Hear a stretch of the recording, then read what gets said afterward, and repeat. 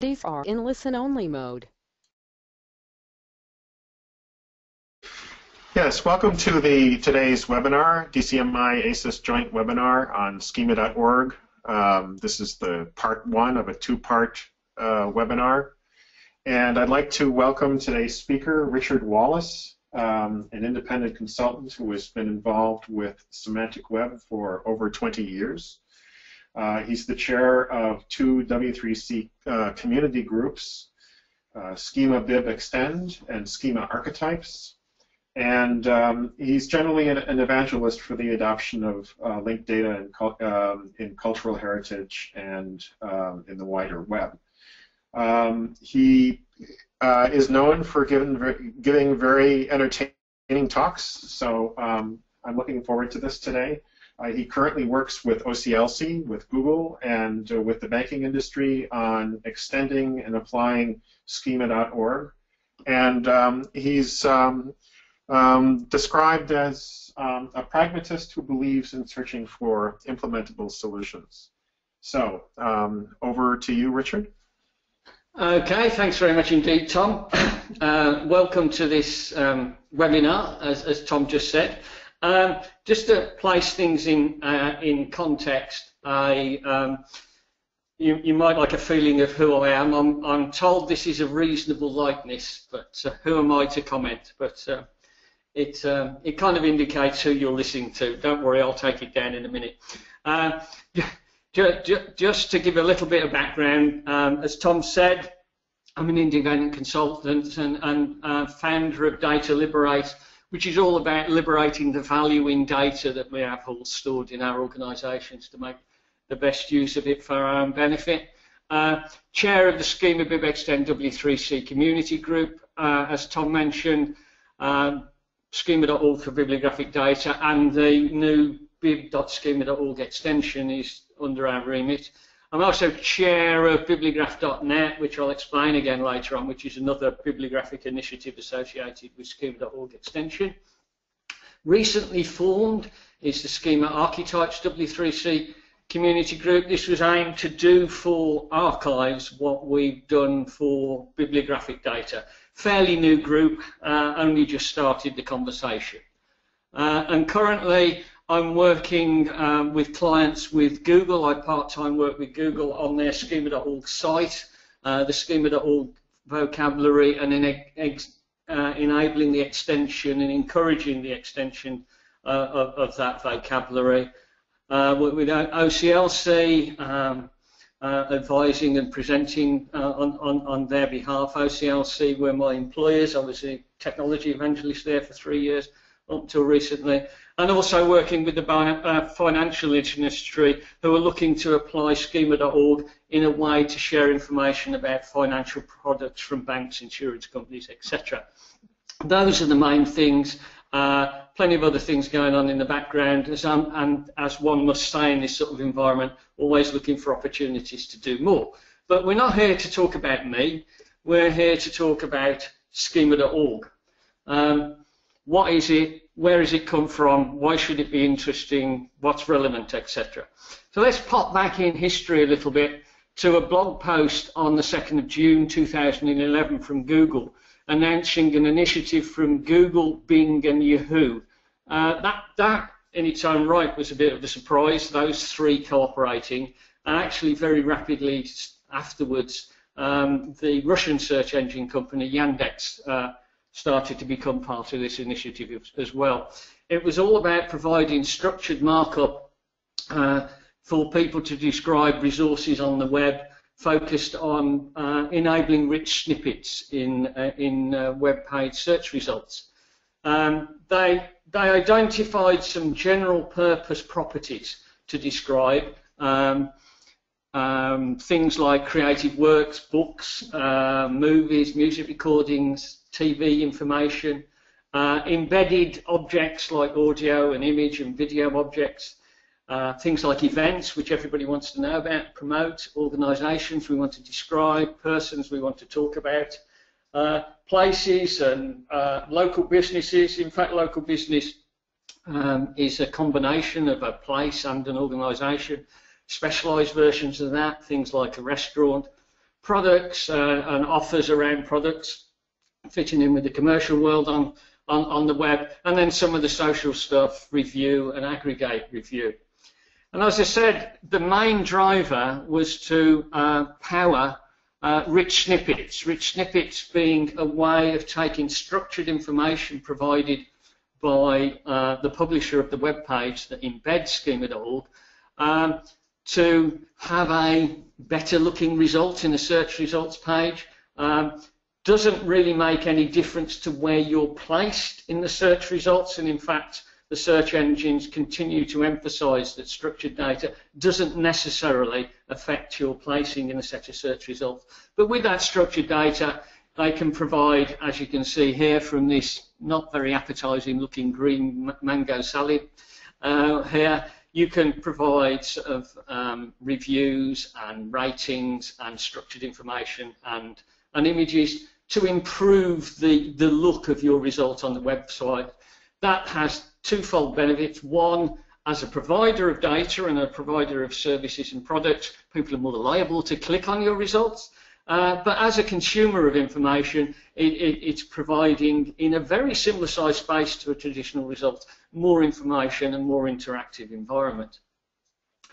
So, Schema.org, what is it? Well, it's a linked data vocabulary in its simplest terms. It's constructed from RDF. For those that are aware of RDF, the triples format of describing data. It's made up from URIs and string values, and it has types and properties and enumeration. Types equivalent to classes in some vocabularies, properties similar to attributes, and enumerations, a set of available values that you can use when marking up your data. Now, this was targeted at the web industry, the webmasters building web pages and adding value to them, not the structured ontological science world of strongly managed data formats, etc. So it's what I would call not a strongly typed vocabulary. It's fairly loose in its constraints. It tries to have as few constraints as possible. So, for instance, in the traditional RDF vocabulary, you may have constraints built into it with domain and range statements insisting what class or type a property could appear on, what values that property could reference. In Schema.org, they have the same concept, but it's more loosely defined. So it says the range of a property includes the type that's referenced. It doesn't narrow you down to having to use those types. It's more advisory than restrictive. Similarly, domain includes doesn't force you to use properties on a particular type. So that webmasters can embed this data in their websites. They're offered 3 serializations for that data using microdata or RDFA or JSON-LD. Syntactically subtly different, the source of many religious wars on mailing lists about which is the best, but the actual data and the way it's structured is identical in all 3. So it's a web vocabulary to describe stuff, a general vocabulary, not focused on any particular industry or sector, a vocabulary for defining and describing most things you will find on the web. The core type is a thing, and there is nothing wrong with describing something as a thing with a name and a description, etc., if there isn't a particular type available for that thing. So that's where the vocabulary came from. That's how it's structured. We'll look a little bit more deeply into it later on. And it was out there to drive rich snippets. But why it's interesting is because of some other developments on the web. About a year later, something called the knowledge graph appeared in our consciousness. This is another blog post from Google introducing the knowledge graph, talking about things, not strings, identifying entities with their attributes, out on the web and the relationships between them. The first visible sign of this was something that they actually called the knowledge graph initially. Now, today, most people call it the knowledge panel. It's that informative panel of information or facts about a particular entity that appears on the right-hand side of a search result in Google and in most other search engines now. It includes the structured data that it's obtained from the underlying knowledge graph, a description, which in this case has been pulled from Wikipedia, some factual information about dates and places, etc., etc. And it's not limited to scholarly information or deep academic research, etc. We can talk in a knowledge panel about somebody who's dearly loved by the library industry, Mr. Ranganathan here. Equally, it can describe somebody who actually isn't a real person. It's a character born on April the 1st, 1979, Bart Simpson, a cartoon character. But the principle is the same. Bart Simpson is an entity and there's some factual information about it. And by navigating your way around the knowledge graph, by following the links in these entities, you can travel from entity to entity. So, for instance, Nancy Cartwright is linked from Bart Simpson with a play-by relationship, and we can see that Nancy Cartwright has various images, etc.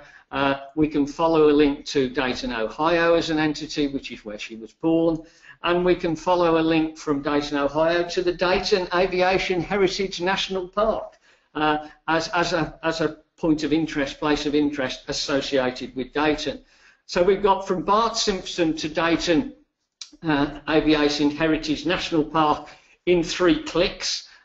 Both places or forms of entertainment that I would recommend. I like Bart Simpson as a bit of light entertainment. And if you want to spend a day at an excellent place with artifacts from the Wright brothers' early attempts at flight through to ballistic missiles and NASA spacecraft, I couldn't recommend this one more highly. Anyway, back to the knowledge graph, where this information is held. We don't really know how it's held inside the search engines organisation, but they capture the descriptions of entities. So there's an entity here with the name of Bart Simpson, but by following a play-by relationship, we get to the entity, a person entity, Nancy Cartwright, and following a born-in relationship, we end up looking at the data for an entity of Dayton, Ohio, and finally the place of interest relationship through to the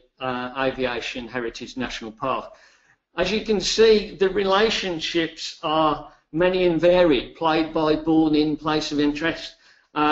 These are the labels they put on the search engines. What actually happens inside the knowledge graph, we're not really sure. But it's basic principles of structured data. Anybody familiar with RDF and those sort of ontological techniques will recognize this pattern very well. So where does this information come from to populate the knowledge graphs that these search engines are running with? Well, in the early days, Google seeded their knowledge graph with data from something called Freebase. Freebase was, if you like, a data version of Wikipedia where people could openly contribute descriptions of things in a structured way. Google absorbed Freebase through their company called MetaWeb a few years ago, and they used this to seed the information. They also got information from their search logs. They can infer from crawling various sites, relationships between things, etc. They also pull information from well-known data sources, Wikipedia being the obvious one, inferring information by harvesting those web pages. Increasingly, data is coming from Wikidata. Wikidata is a data set that captures the factual information that lives in the knowledge panels on Wikipedia page, the factual panels, which could be seen as the forerunner of the knowledge panel that we're starting to see on the search engines, and captures that information, which they did over a period of time, and now they reverse the process, so many of those panels are actually populated from the Wikidata database. That is important because Wikidata has URI type identifiers for concepts and facts, etc., and it is a far greater data structure. And increasingly, they're pulling this information from websites that are publishing schema.org markup within the website. This information is then processed by various entity extraction techniques, analysis techniques, and the entity is then populated in the knowledge graph. Very often, I believe, and it's not a fact because I don't know these things. I may do some contracting from Google, but I've got no particular insight into what they do. But it is believed that information from many sources can be brought together to describe a particular entity. Excuse me. And then the knowledge graph then is used to provide data for things like the knowledge panel on the page that you get. Also things like info boxes. Increasingly today, when you search on a search engine as well as the search results, you will very often receive an information panel which gives you a précis of the topic that the search engine thinks you're looking for. So in this case, I was looking for Linux, the operating system that's used on many servers. And before even getting any results, this knowledge panel was presented to me. So the search engine was answering the question and giving me some links immediately as part of my search experience. Equally, some of the information in the knowledge graph is used to power things like answer boxes. So this particular answer box appeared when the search for how high is Mount Everest was typed in. So obviously there's some entity recognition going on in the search, but some of the information like the height of Mount Everest almost certainly is coming from the knowledge graph. And not to forget rich snippets. Rich snippets are still very important on the web and on the search results pages. So the information that's in the knowledge graph is powering many ways that we're treating as normal now in our interactions with the search engine, providing us more factual type information that we can navigate through, more discovering relationships as we navigate this data rather than having to search for things. So, Schema.org. Its data is embedded in website HTML. That's very, very important. That's not the only place you will find Schema.org data, but it's the natural place to put it. This means that the data embedded using the serializations that are offered to the webmasters, etc., is harvested by the search engines in normal web crawls. They don't have to go to a special server, they don't have to interact with a special API technique, etc. They harvest this data in exactly the same process, part of the same process that they use for their normal search crawling. The search crawling obviously identifies strings and etc. on the page, as well as the structured data. And this has a benefit for the publisher of that data, in that if you're I don't know, if you're selling a product, for instance, and you make a price change, you can change that price within your embedded Schema.org data in the page, and the next time the web crawler comes through, it will pick up that structured information. So how you describe the thing, how you improve the descriptions of things is under your control. You haven't got to post the data anywhere. Very much like normal HTML page management. So Schema.org is currently in use on over 10 million domains, and a domain is roughly equivalent to a website. So there's over 10 million sites already using Schema.org markup in their pages. It's a broad vocabulary. Version 2.2, which was released about 10 days ago, consists of 642 types, 992 properties, and 219 enumeration values. So you've got a broad scope of types to describe most things that you will find on the web. It also has extensions published, and we referred to these earlier. The first two are auto.schema.org for the automotive industry and bib.schema.org for the bibliographic domain. These are fairly new to the environment and if you like, just finding their feet as part of the Schema.org landscape. And I'll talk a little bit more about that further down the line. So over its time from 2011 through to today, Schema.org has established itself as a de facto vocabulary for describing structured data on the web. It's not the only vocabulary. There are many well-known vocabularies that are still used. But if you were starting from scratch today and wanted to share data on the web for the search engines to pick up, Schema.org would be the obvious choice. And that is true for most industries. But I have been asked, so is it any good for bibliographic data and libraries? And this has been a question from the beginning. Libraries, the bibliographic industry, have always been at the forefront of putting together vocabularies, putting together data formats, data structures, for marking up metadata about their resources. They're very experienced in that, and it's very established as a way forward. So is Schema.org useful for that area? Now that's a question that was asked back in 2012 by OCLC. OCLC, the Global Library Cooperative, 20-odd thousand members, WorldCat, their globally hosted search interface, over 300 million plus bibliographic references, etc. Well known in the library industry. And also with a fairly significant research arm. And the research arm back in 2012 were looking at both linked data and Schema.org. And as you can see on this blog post from June in that year, they announced adding linked data to worldcat.org. So that means that all 300 million plus results pages in WorldCat had linked data associated with them. And they used the Schema.org vocabulary for this to see how that would A, be useful, and B, impact the use of the systems on the web. They embedded it, excuse me, in the bottom of the pages.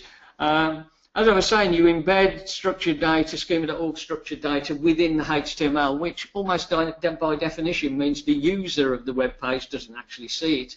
But as this was a new initiative and people were exploring linked data, etc., what they also did and still do is at the bottom of any of the individual reference pages within Schema.org, within WorldCat, they have this tab that if you click on opens up and shows you the Schema.org and other vocabulary markup.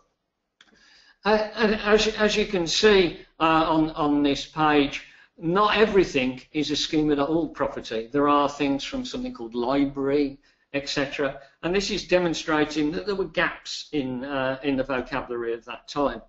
And part of this exercise was how useful is Schema.org for bibliographic description at that time? The answer, I believe, came back, it was surprisingly effective. There was a book type, there was an article type, there was a library type, author properties, this is all sounding very familiar from a bibliographic world. There was even a date published property and an about property.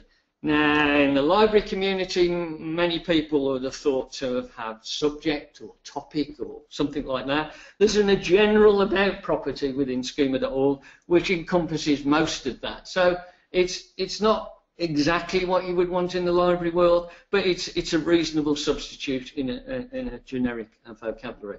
And there was also a genre property as well. But not everything in the garden was rosy, so not available at the time was a title property, and still isn't.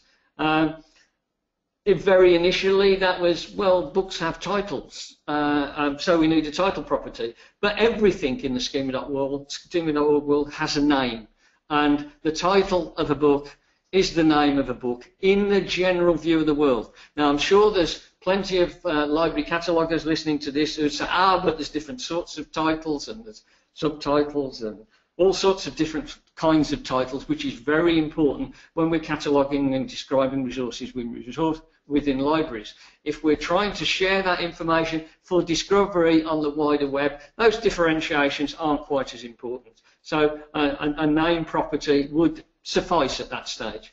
There wasn't a creator property.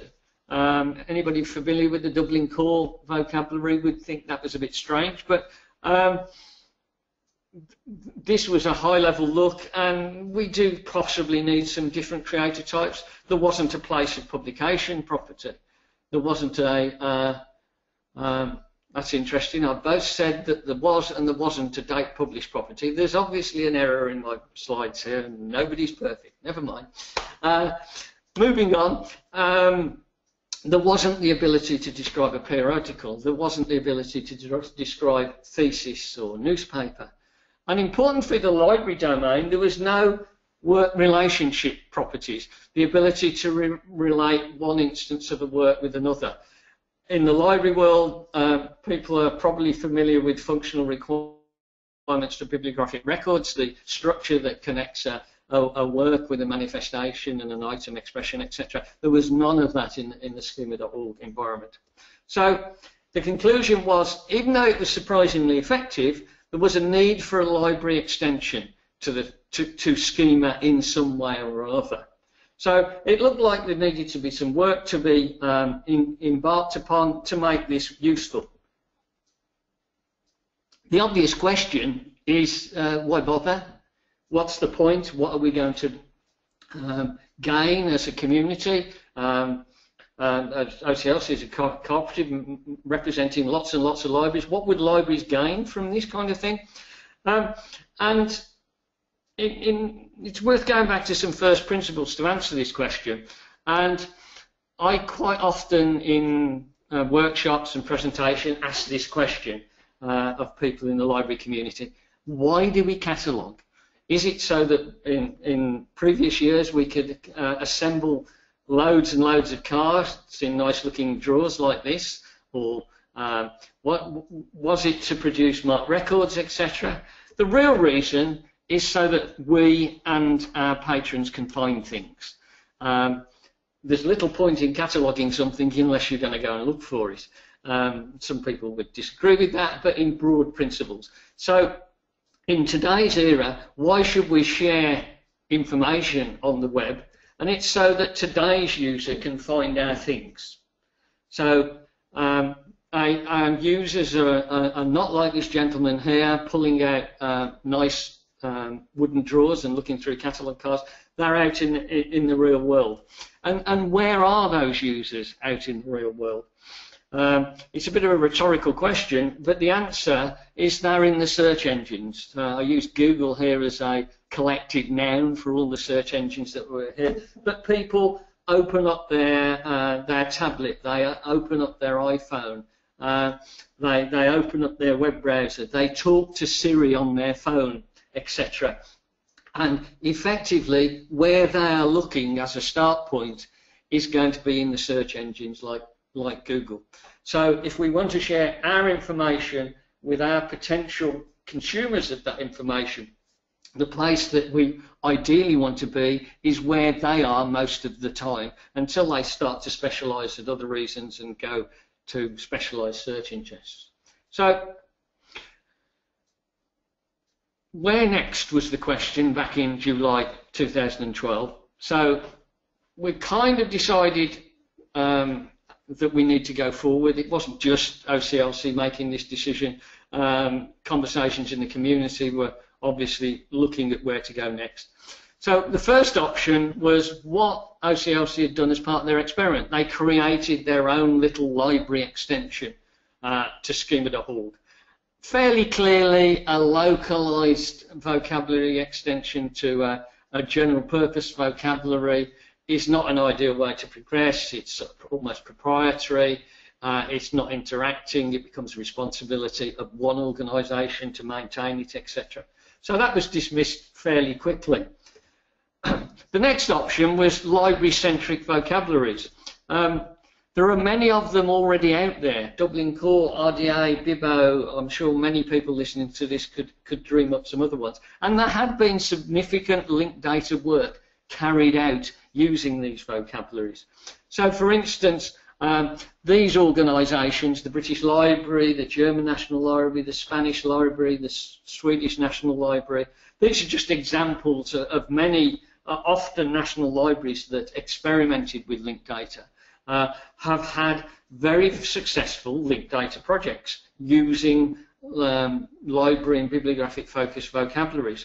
They all link to external authorities like the Virtual International Authority file here to embed links to add authority to the statements they're making their data sets. Equally, they link out to the Library of Congress for subject information and other name information, etc.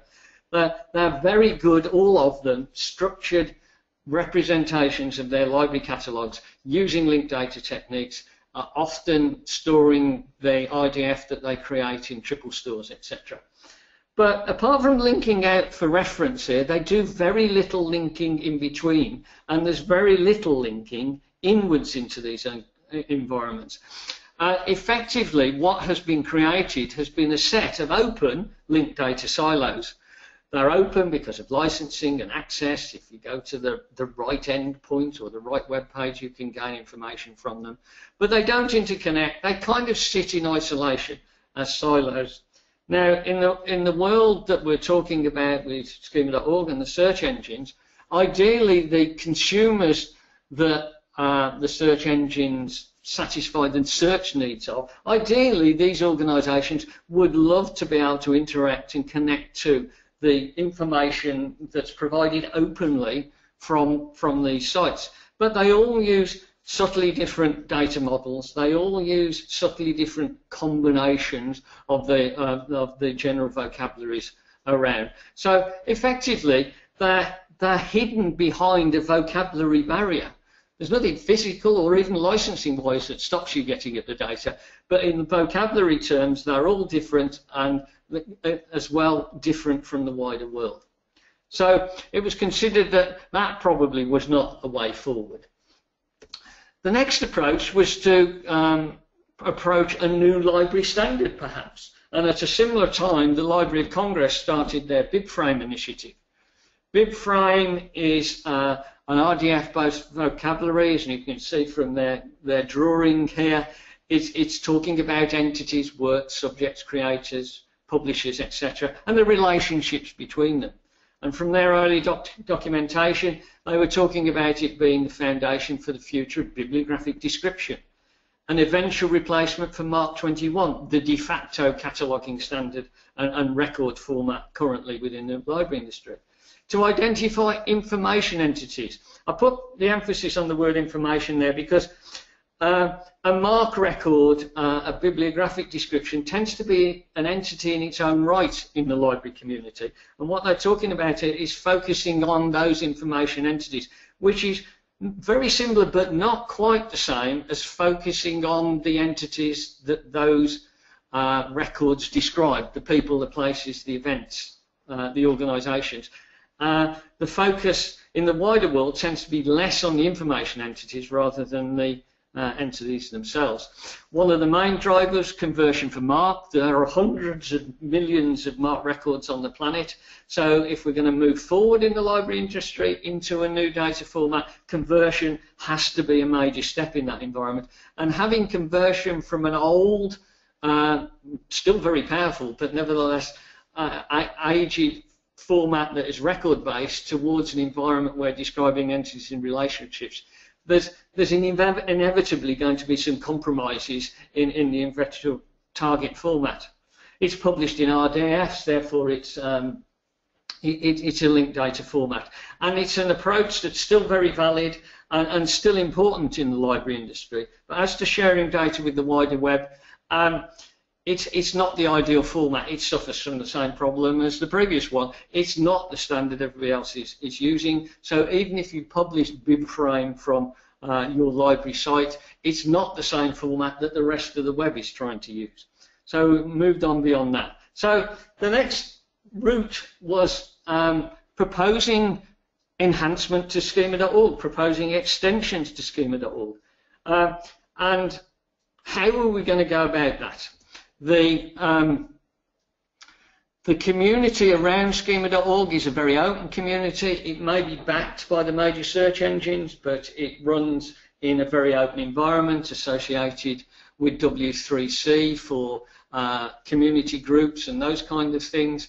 And anybody can propose and usually have their proposal seriously analysed by the group for anything in any environment.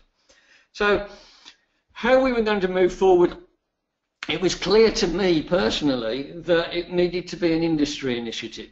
I'd been speaking to various organisations and individuals in the library industry who took note of what Google and the others were doing with Schema.org and took note of what OCLC were experimenting with, and it was clear that there was definitely some promise in trying to move forward in a bibliographic way on Schema.org. So I took the initiative to set up a W3C community group myself with the wonderful name of Schema BibExtend, often shortened to Schema BibEx. It's a group that grew to approximately 80 people with a focus on pulling together proposals to gain consensus on them and then push them forward as proposal to Schema.org. Again, I'm often asked, what's it like working in a community group, especially when you've got sort of 80 people? And the best description I can add is, it's like herding cats. When you've got a group of passionate, intelligent, experienced, motivated people looking at something like a vocabulary definition, inevitably you will get differences of opinion, differences of approach, and the need to visit things often. However, I kind of love herding cats because it's all about working towards a consensus. If a very small group of people come up with a proposal and it gets adopted by an organisation like Schema.org, inevitably there will be a group that will turn up later on and say, well, if you'd have thought about this in a slightly different way, it could have satisfied all these use cases as well. And when you're operating in such an environment with various people, operating on mailing lists, operating in a community group, etc., one of the sort of de facto rules that reigns is silence equates to consent. Usually you find motivated people, with one or two exceptions, motivated people will only speak up when they see something they don't like in these proposals. Fortunately, there are a few that will promote and discuss, etc., etc. But a group like this kind of grinds to a halt if you're looking for consent from every member. And in Schema.org groups especially, and this is something I've discovered with many of the organisations and community groups I've been involved with, and this is kind of slightly counterintuitive. You end up with a group of very experienced, motivated people. But the best way to approach extending Schema.org for your particular sector is start, and I don't mean always, but start by leaving your experience at the door. What that means is your start position is take a look at Schema.org as it is today, as it is now, and address the resources in your world that you want to describe and see how well you can do with Schema.org itself. What that does is take away the shopping list of types and properties in your mind from your own world and say, well, how do my resources relate to the generic types and properties that are already available? Which then means you identify the gaps that you need to fill. And when you're identifying these gaps, again, you have to be careful not to bring too much domain knowledge with you.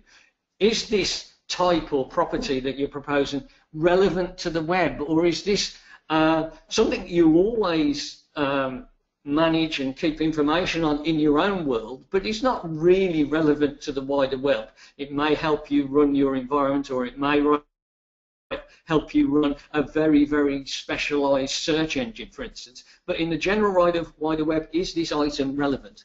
Similarly, will it then aid discovery? the whole idea of sharing this information with the wider world is so people can discover the resource that you're describing and end up back in your environment looking at that resource when, where you can provide extra information, etc. So the group travelled for about 2 years, making some proposals on the way, and I would suggest that almost on its second anniversary, its if you like, visibility of success was this blog post from the Schema.org group, talking about the support for bibliographic relationships and periodicals being added to the Schema.org vocabulary.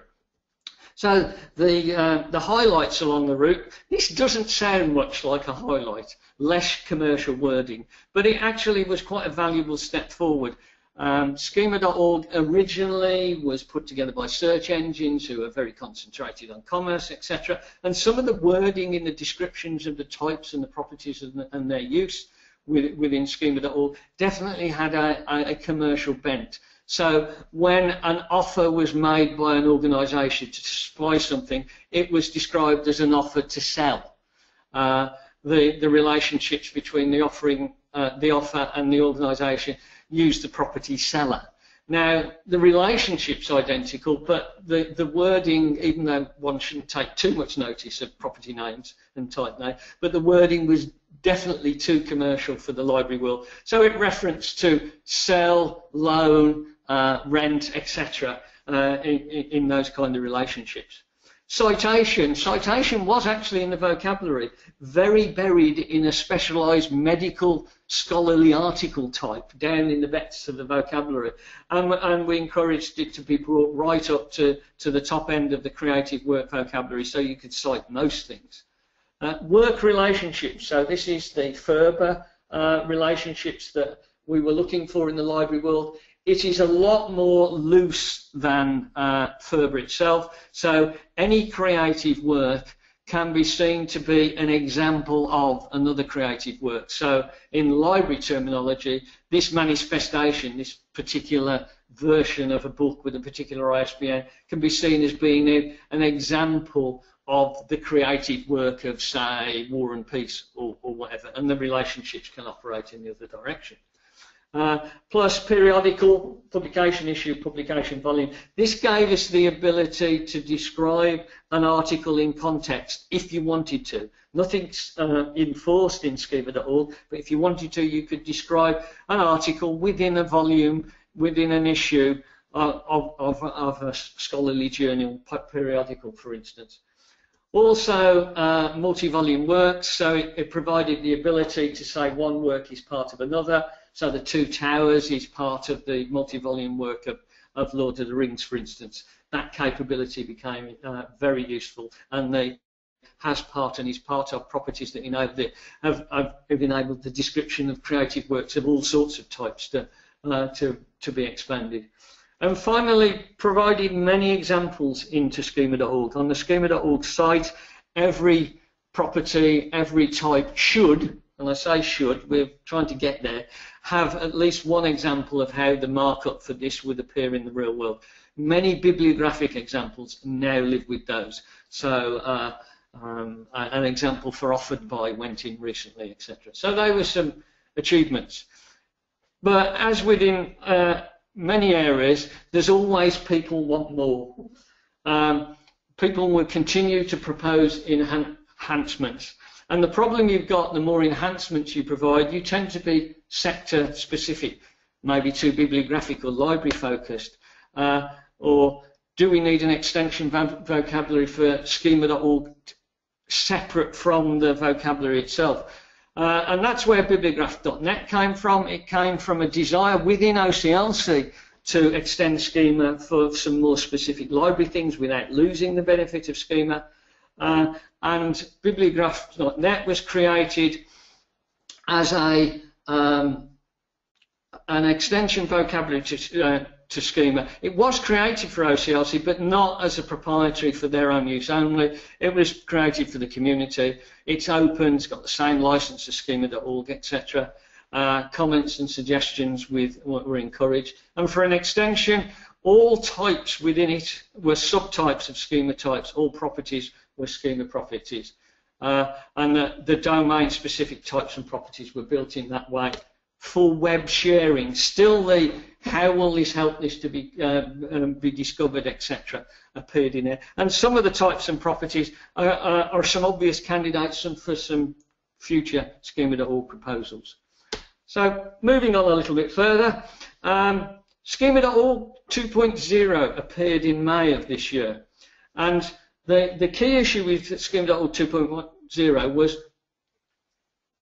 it introduced the extension mechanism, an extension mechanism to enable reviewed and hosted extensions to be created.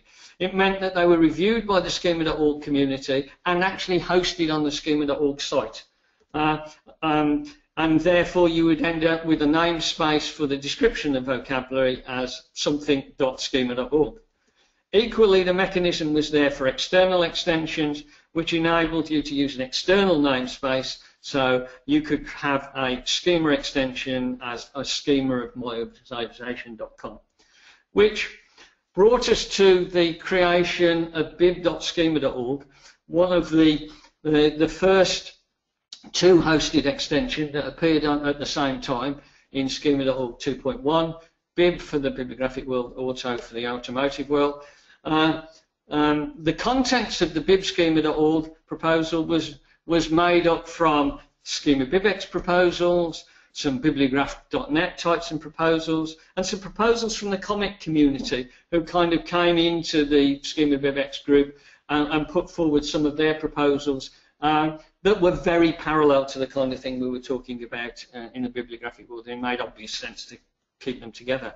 The review process wasn't really onerous, but term names and description tweaks were made by the core Schema.org group to avoid conflicts, to maybe have things library specific so they didn't use a term that could be used generally, etc. And they made one specific recommendation to drop a proposed agent type.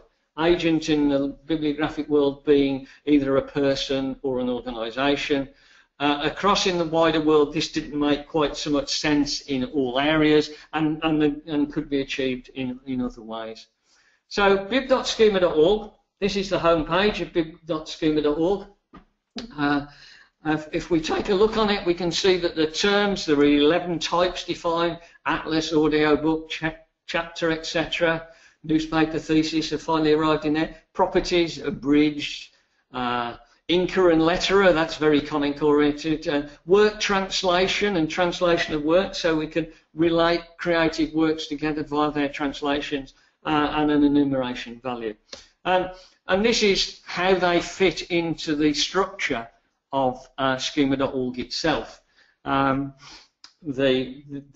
items in blue being the extensions in the bib environment, and the ones in red are what sits in Schema.org. This is a compressed view that you can get when you list all types on the Schema.org type, just to see what was in that environment. So adding these things has added even more capability of describing bibliographic-ish, it's quite a broad term when it's employed in this environment, bibliographic information to the wider generic vocabulary. So that's where we've kind of arrived at today. So the next obvious question I get asked is, well, is it being used? Well, apart from the vocabulary itself being on over 10 million sites, bibliographic examples are appearing across the web. I've just picked some ones that have leapt to mind here.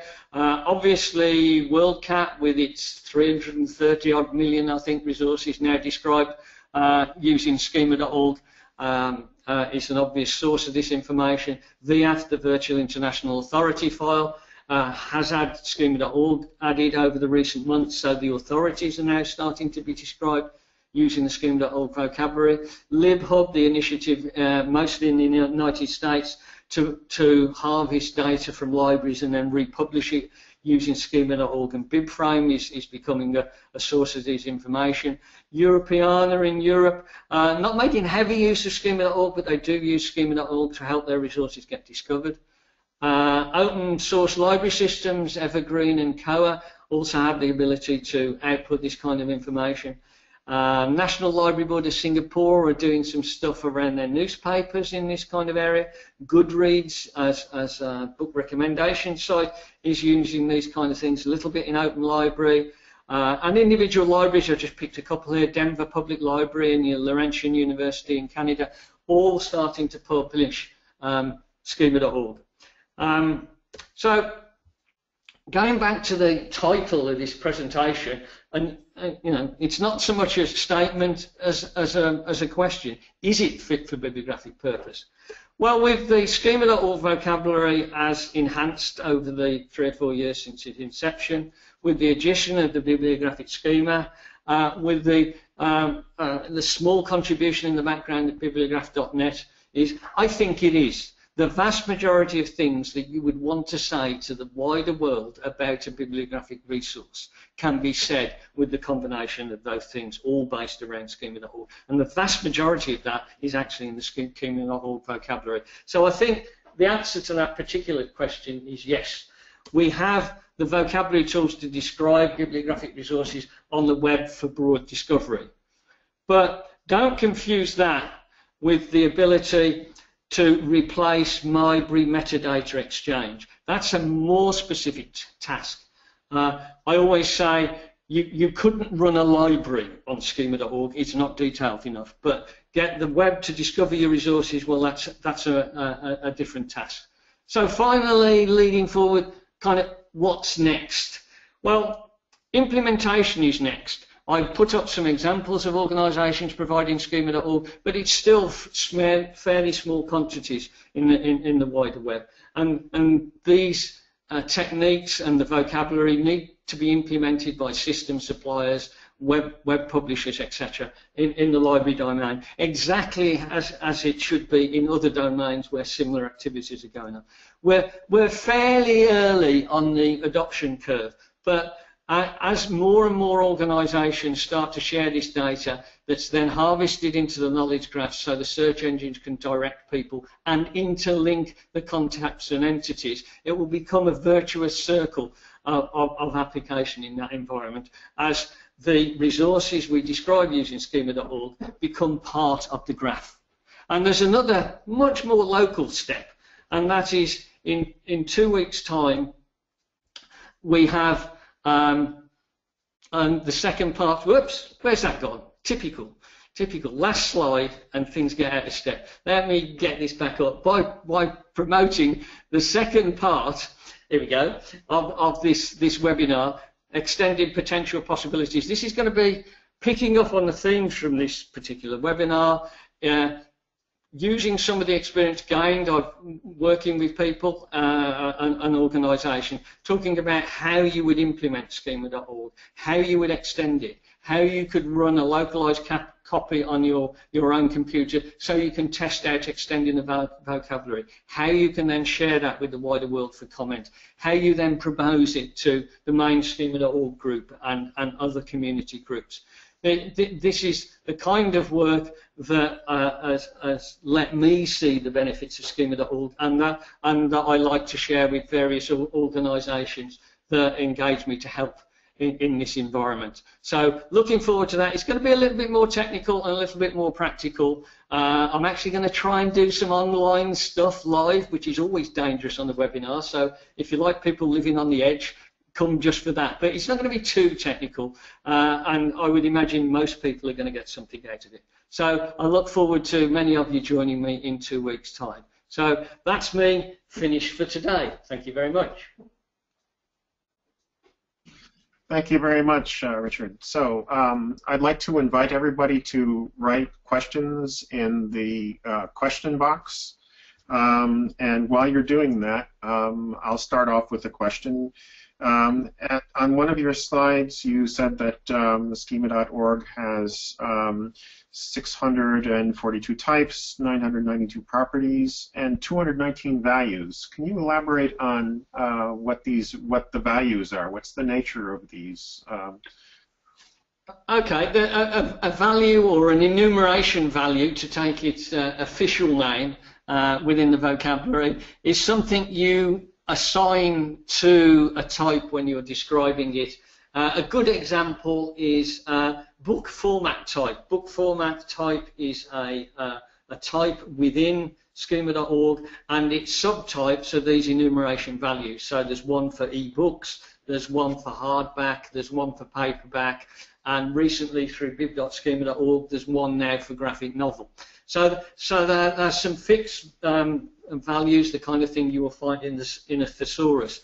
The issue with Schema.org, though, is it doesn't want to become the central hub of defined values for the whole world. It does, theoretically, following that pattern, you could have introduced the whole of the Library of Congress subject headings into Schema.org, which I don't think anybody wants, and definitely the people within Schema.org does not want the onerous task of maintaining those. But these are some very obvious order status values, book format types, etc.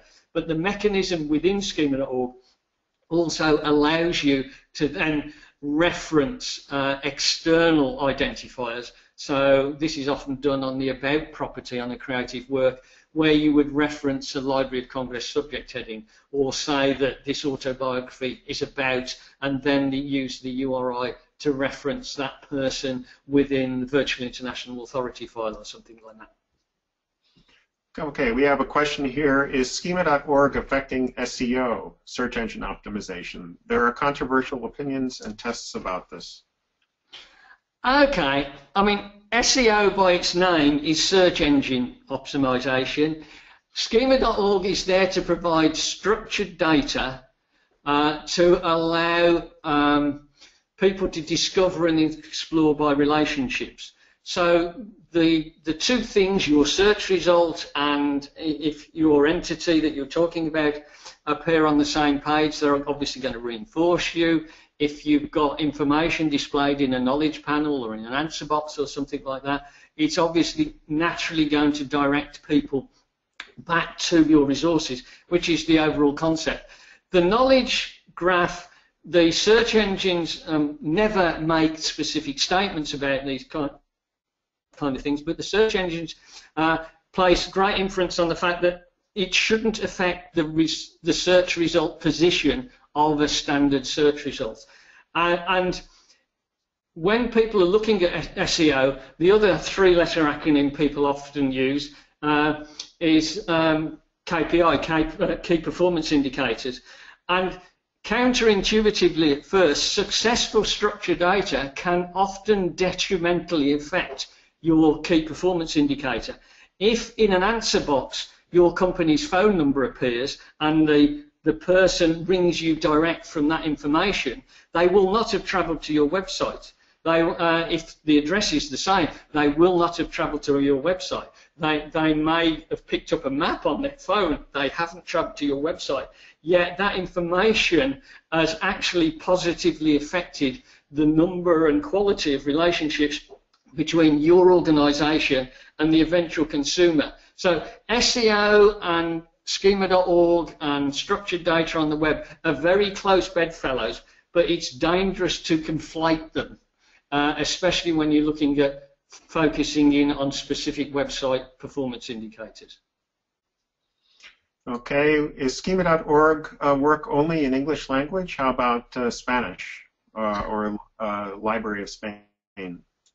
Okay, the vocabulary itself, so the names of the properties and the names of the terms are based around the English language.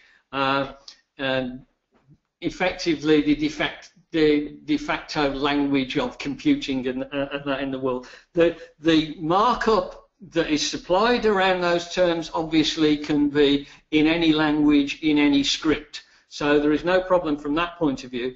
Ideally, we would like, and I'm aware of this from working with the team at Google and with other organisations, ideally we would like the Schema.org site, which describes what a property is, some examples, and what the types are, etc. It'd be great if those descriptions could appear in other languages.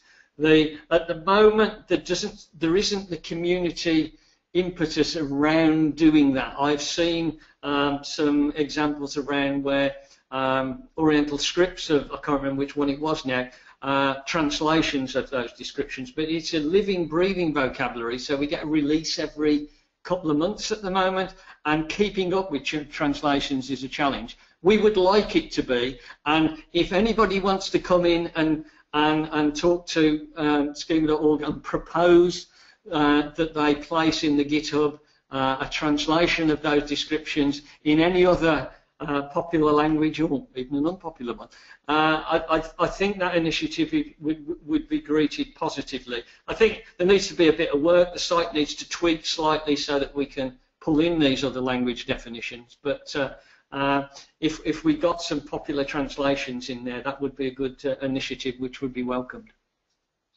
Okay, we have some related questions here which I'll try to kind of put together about the relationship between Schema.org, BibFrame, and Mark. So there are automated ways to convert from Mark to BibFrame. Are there ways to do that for Schema.org? And the related question is, so to share on the web and have the structure that libraries run on, do we need to use bibschema.org and BibFrame together? It's a complicated question which has been asked many times, but basically the answer is it depends what you want to do. If you're replacing the in-depth cataloging processes of an academic library or a national library or whatever, you will need the structure and capability that something like Mark gives you. Mark, the ambition of BibFrame is to replace Mark in a structured way, and by structured I mean entity-based with relationships between them. So rather than creating a record about a book, you will create an entity description for a work related to an entity description for a person, related to an entity description for a subject, etc., etc. You can have automated ways that will transform, and there are some experimental ones around, that will transform Mark into BibFrame. And it, almost by definition, what you end up with is a record-oriented view of the data. You can start pulling those things together and start building real entities. And the key actually is to get your data into an entity. And once it's in an RDF format, outputting the data in Schema or BibFrame or both becomes a comparatively, note the word comparatively, simple process. So if you like, a serious library that does heavyweight cataloging really needs to consider what internal format they use, what formats they want to accept, and what formats they want to export.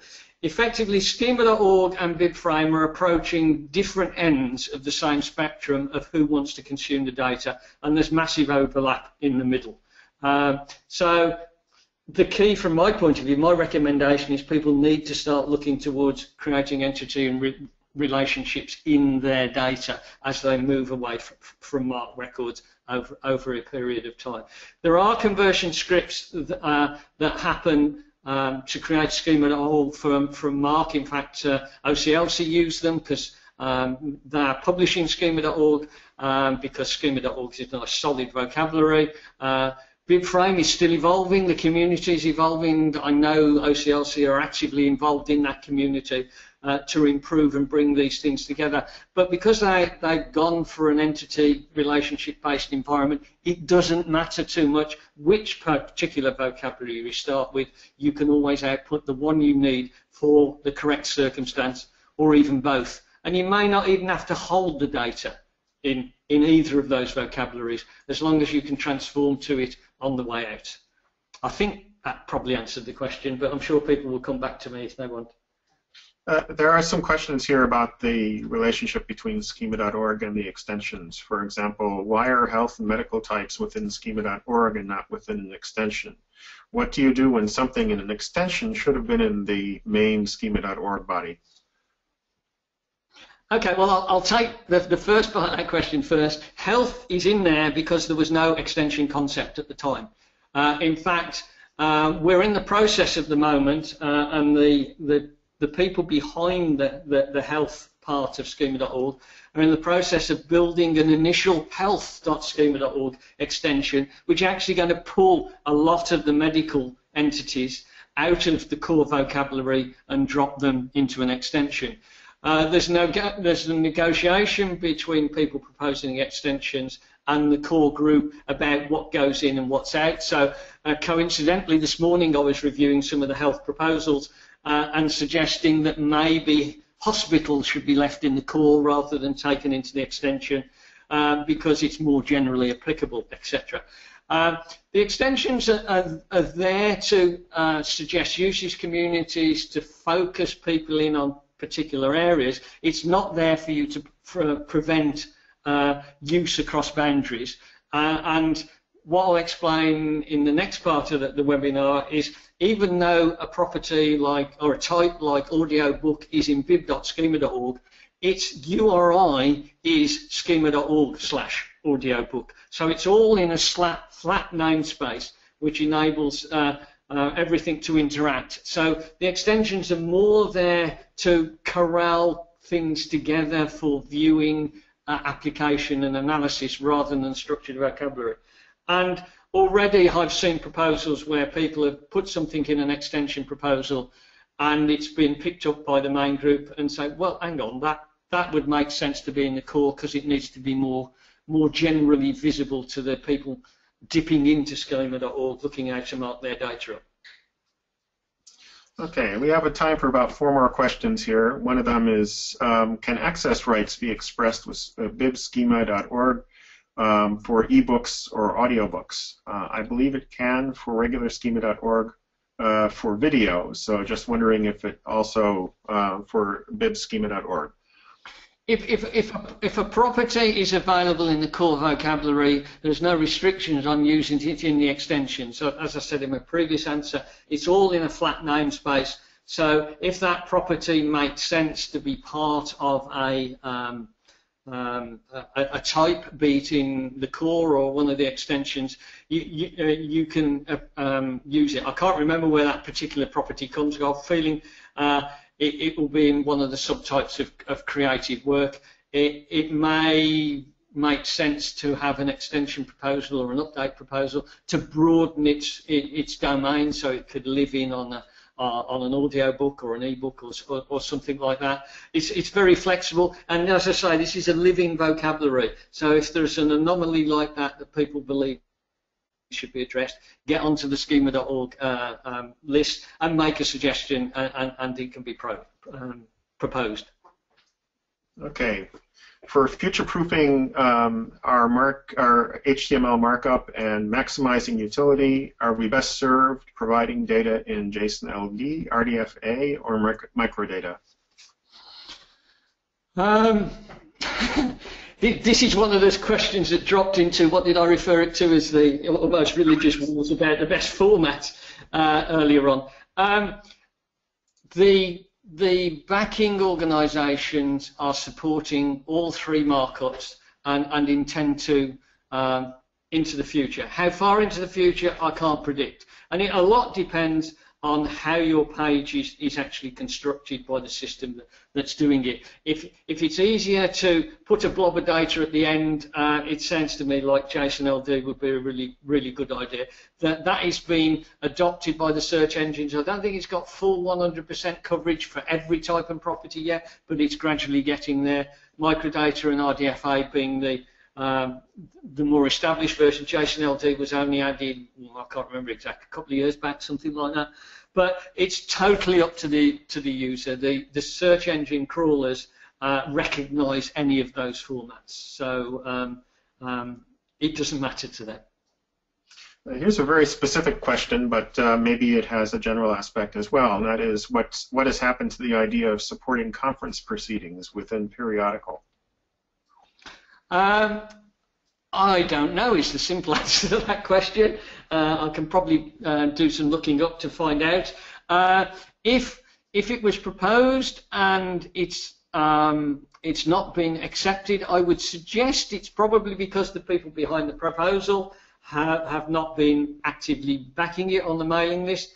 the Schema.org open community for proposals is a very active mailing list. So if you have a proposal that you think is important, obviously you make a proposal, but then you need to be prepared to sort of back it by providing some examples of how it might look, and eventually what the structured markup that creates Schema.org, which is very simple, bits of RDFA, would look like to create that property, and some comment on who's going to use it. If it's a proposal for identifying three-legged moles in Scotland, it may sound like a very good proposal, but nobody's going to use it, therefore it's not going to get adopted, people are not going to do the effort. If you feel that something like conference proceedings, which sounds like a good idea to me, needs pushing forward in the community, dive in, propose, push, and try and get some supporters for it.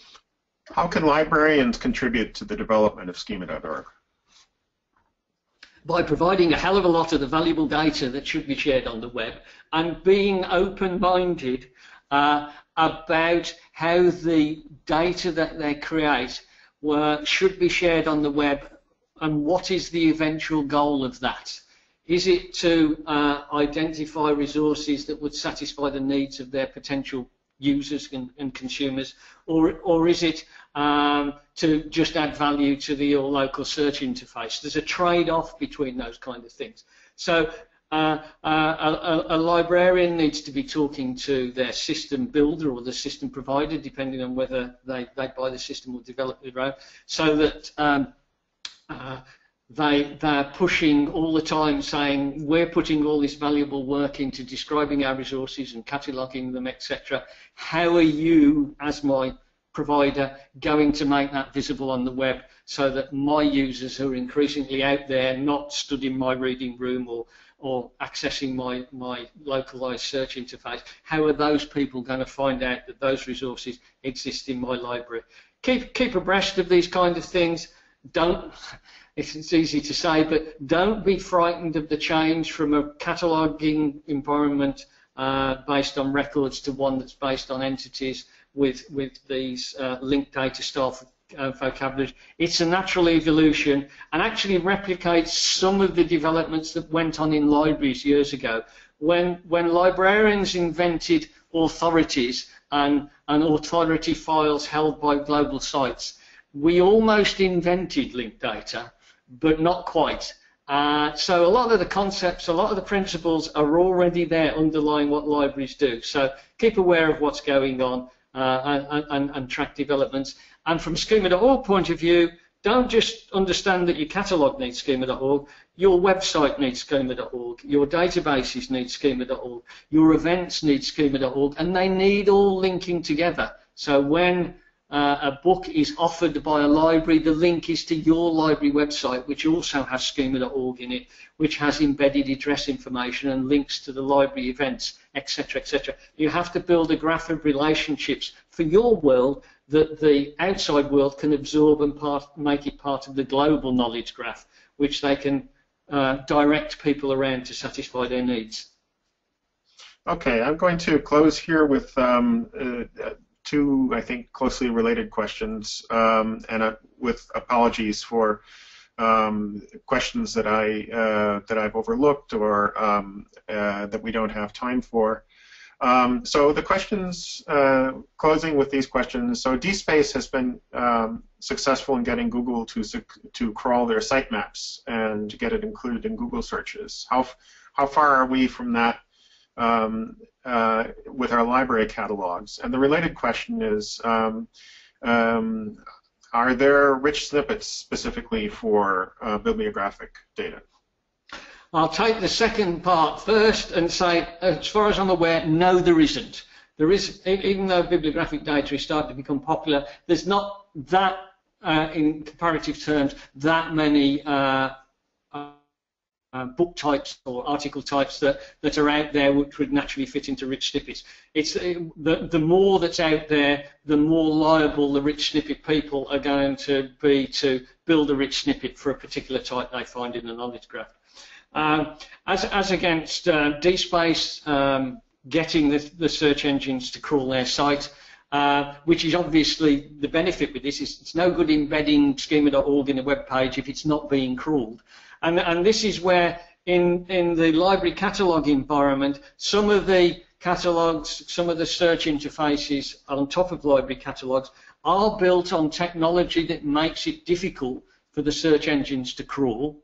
Equally, there has been a tradition in the library domain where libraries have actually prevented the search engines crawling their data for political reasons with a small p over the years, the fear of Google harvesting their data and taking their business away, etc.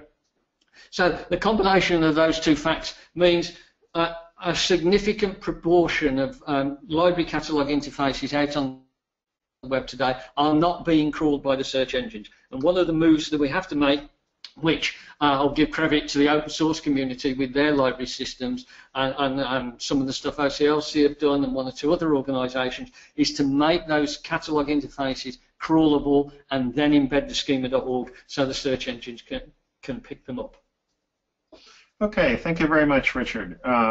We've reached the end of our time. I hope to see many of you in 2 weeks for the continuation of this discussion when we look more closely at the extension mechanism. And I'd like to hand the microphone back to Stefan of ASYST for some closing words. Thank you, Tom. For all the attendees still on the webinar, we would like to let you know that this recording and archived slides will be made available within 48 hours of today's live presentation.